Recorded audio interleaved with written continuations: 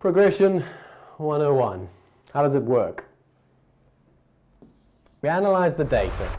The data says you're doing this poorly. You change it, and guess what? You get a marginal gain. That's ultimately what progression is about. We fail so that we can learn. We fail so that we can grow. We make a mistake, we learn, we implement a process that changes that mistake, and suddenly we get better as a result. Okay? I know it's oversimplistic, I really, really do it. And the funny thing is that sometimes the oversimplistic theory is not sort of bombarded enough into traders, but this is what the foundation's all about. When you have a bad day, I get it. I don't want to analyze a bad day. I don't want to sit there any longer than I have to. I just want to go and have a beer. Not that I drink beer. But my point is, I don't want to be there at that point learning. But it's the learning part that ultimately gets you to progress. Okay, now, in terms of marginal gains, I'm going to show you 6 different statistics that you should be tracking. Because in order to improve, in order to progress, we have to be looking at the data. Raw, hard data. Now, unfortunately, traders focus on a data point called P&L, which is just a really useless gauge. Because why? Well, it's output-based. Okay, you've got to focus on data that's input-based. Because input-based data is ultimately the decisions you're taking in real time. And you can't control outcomes, you can't control the P&L, so why bother trying to control it? You can control your inputs though. Okay, and there's a number of different inputs, and this is not a full list by any means, but these are some different statistics that, again, remember where we are. We're not at foundational level now, we're at competing. So you wouldn't have heard of these statistics because no one talks about them. Okay? We talk about them on the professional trading floors though. Now, ultimately, what is a marginal gain? A marginal gain, you eliminate what is costing you money. That's what a marginal gain is. I was doing this. Okay, you all wrote on your piece of paper 3 problems you're facing. I'm not applying a risk management model. Therefore, every year I lose $15,000 because of the lack of risk management. The cost is $15,000. You put in place a risk management model, and suddenly what do you have? A marginal gain. That's what marginal gain theory is all about. Now, the 6 statistics that I want you to adopt and take away from it. And I'm going to give you an idea of where I came across these statistics and how I came about to interpret them, and then obviously the edge as a result. The first one is what we call controlled losses. And the word is exactly what it says. It's something that you can control. In other words, it's an avoidable loss. Now, where this idea came in my head was in year 2. I remember getting to the end of the year, and what I used to do, I'll show you, I'm actually going to show you my, my journals. I'm going to show you what I was journaling like back in 4, 5, 6 years ago. And what you'll see was, at the end of every day, I always kept track of this thing called a controlled loss. And a controlled loss is nothing more than a loss I could have avoided had I done the things I wanted to do. Okay? In other words, because I struggled with risk management, I wanted to use 5 lots, I used 10 lots. As a result, I lost an additional $1,000. Therefore, $1,000 is a controlled loss. It's a loss I could have avoided had I just done what I should have been doing. Now, there's a number of different controlled losses. The 3 I've listed here for you are over-risking in particular. Then one that's not talked about is under-risking. Okay? Under-risking is a massive controlled loss. Okay? We come in, we took a big loss the previous day. We're a little bit nervous to trade. Instead of using the 5 lot, we use the 2 lot. Oh, we make money, we feel good, but you've given up an opportunity cost. Right? So under-risking is a massive controlled loss. And then the last one, moving stops. How often do we move a stop? Okay, so when we start to track these controlled losses, and what I found was in year 2, I'd actually lost $24,000 to controlled losses. Now, if you just think about that as, again, a nominal number as a trader, wow, $25,000 or $24,000 in your second year, that's a significant amount of money. And when I was doing my post-year analysis, I looked at it, I was like, do you know what, if I just get rid of the controlled losses every day, or at least minimize them by 50%, how much of a marginal gain am I getting?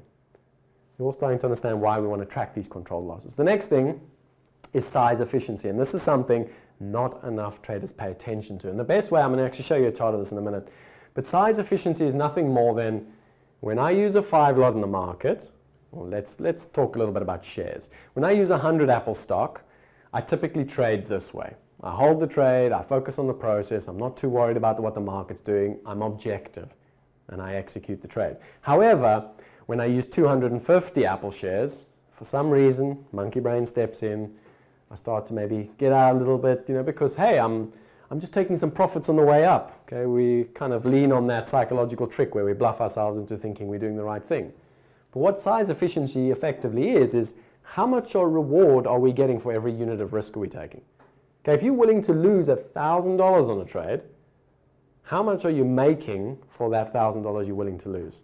A very, very important unit to track. And the best thing to do is to gauge it. And I'll show you this in a minute. You want to gauge that over a spectrum of risk. In other words, what do I do when I normally have 100 shares of Apple? What do I do when I have 200 shares of Apple? What do I do when I have 500 shares of Apple? And you'll very quickly see what your psychology does. Right? And that's why we want to track this. We want to know how we're going to react when we have more size before we even get to that point. Why? Because remember what I said to you when we were talking about a coping mechanism for managing your irrational brain. The more you understand how you're going to react, when you get to that point, guess how you're going to react? In a very rational way. So it's about understanding with the use of data. Then my favorite one, real risk reward. Okay, one of the biggest flaws within our industry is people want to throw very sexy terms out there like win rate. My win rate is 50%. Okay, my risk reward is 5x, and we want to talk like we're traders. It's all hocus pocus rubbish. Okay, the reality is a good day trader will have a risk reward somewhere around 1 to 1, 2 to 1, somewhere in that ballpark, on average over a career. Now, I want to get you away from thinking of risk reward as 1x or 2x, and I want to get you to thinking more along the lines of real risk reward. Okay, what is real risk reward? It's not what my strategy hypothetically can pay out. It's not, oh, if I run it to this target, I'm going to make 4x and therefore, great trade. No. Real risk reward is actually how much reward are you making versus how much you're losing. So it's the implemented risk reward you take. Now, if you track this every day, in other words, if you were to track, I don't know, your last 100 trades, and you have your risk exposure for every trade, in other words, how much you would have lost if it hit the stop, and then you have the upside, how much you made when it won. If you go and look at that risk reward figure, you'll start to see your true or real risk reward. It's the actual risk reward you can take from the market. Now, why does this matter? Well, because, again, how often do we find ourselves going, oh, I'm going to take a 5 to 1 year, and then suddenly we're scaling out of it, and then we wonder why we never get to 5 to 1. And everyone says, I struggle with targets. No, you don't struggle with targets. Okay? Your real risk reward is what it is, and of course you can improve it. But if you don't know what that real risk reward is, how are you going to solve the problem of struggling with targets? You're not, because you don't have the data. Then the real win rate, again, another one, unfortunately gets embellished because it sounds sexy if someone says to you they've got a win rate of 50% on a strategy. What a real win rate is very simple. Rather than looking at the probability of your trade making money versus losing money, look at your trade in terms of how many of your trades make more than they are going to lose. In other words, if you were to apply a $100 stop to your risk strategy, how many times are you actually going to make more than $100 on it?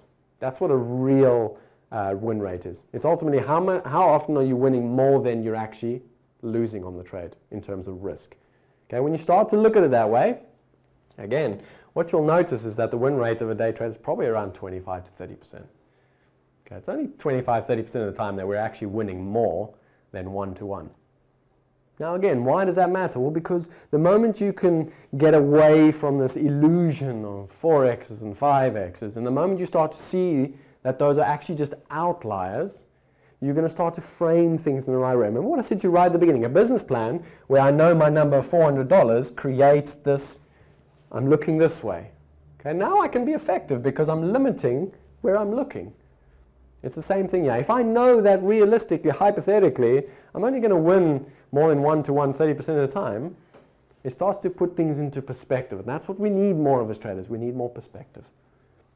A gamble trade log, and this is one of my favorite ones. Okay, we all love a gamble. The reality is, how many of your trades on a daily basis are a gamble? How many gamble trades do you take on a month? How many dollars go to a gamble trade? And are you actually profitable on your gamble trades? Most people don't know that. They don't keep a log of their gamble trades. It's a simple thing. Go in your journal at the end of every day. Today I did 3 gamble trades. And what is a gamble trade? A gamble trade is nothing other than an unstructured trade. In other words, we didn't have a structured strategy towards this trade. Okay, it was a feeling, an idea. So it's a gamble trade. It's something we have a very low probability understanding of. Okay, it's not to say you can't win or lose on it. That's not irrelevant. The point is that when I got to this point, I either understood it or I didn't. If I didn't understand it, log it as a gamble trade. More importantly, go and log the dollar P&L from your gamble trades and see what it does over a month, 3 months, and a year. And you'll start to see something very interesting, okay, which is that in the long run, your gamble trades just cost you money. Now, I'm not going to say you mustn't gamble. You must. You're a speculator. Your job is to speculate. Your job is to have a crack. Your job is to try things, because when you try, you learn. But remember when we spoke about the ABC? Do we learn risking 50% of the day, or do we learn risking 5% of the day? Okay, that's the important thing. Apply your capital accordingly. And then lastly, identifiable structured opportunities. And this is something that was actually a coping mechanism for me when I was struggling. So what I would do in my journaling process is at the end of every day, I'll ask myself, coming into today, how many identifiable pattern plays were there coming into today? Okay, and I'd go and log that. I'd say, okay, over the course of the day, there were 1 or 2. Then I'd say to myself, over the course of the day, how many trades presented themselves? In other words, how many plays were there today? Okay, there's a breakout. So the breakout's in play. It's a structured trade. I understand it. I know what to do. I know what my risk is. It's a structured play. And I would go and keep that log. And I'd say to myself, today there were 4 structured plays. Now, the reason I did that was twofold. When I was battling, this would act as a very good way to say, don't worry about it. It was just poor performance, poor decision making. You'll come in tomorrow and guess what? There'll be a number of opportunities again. So it was a way to kind of just cope with the bad results, make sure I still debrief, make sure I still come in the next day ready to trade again. Okay, but equally, when you're on a good run, there is absolutely nothing more beautiful than when you are prepped to win the next day. You come in going, you know what, on average, these markets are throwing out 3-4 trades a day. You come in hungry the next day, you're ready to take opportunity. Right? So it was a very important statistic for me to pay attention to. And again, like I say to you, a lot of what we're going to discuss today might not be relevant for you. You might not go away and apply this idea of keeping track of your gamble trades or keeping track of your identifiable structured trades. At some point, though, it may be of value to you to implement it. Okay, why? Because it might add that little thing called edge. And that's what we have to do. Find the different edges, find what it is. What do professional traders do on a daily basis? What are the little things they're trying? Not right and wrong. What are we trying that we can ultimately develop edge?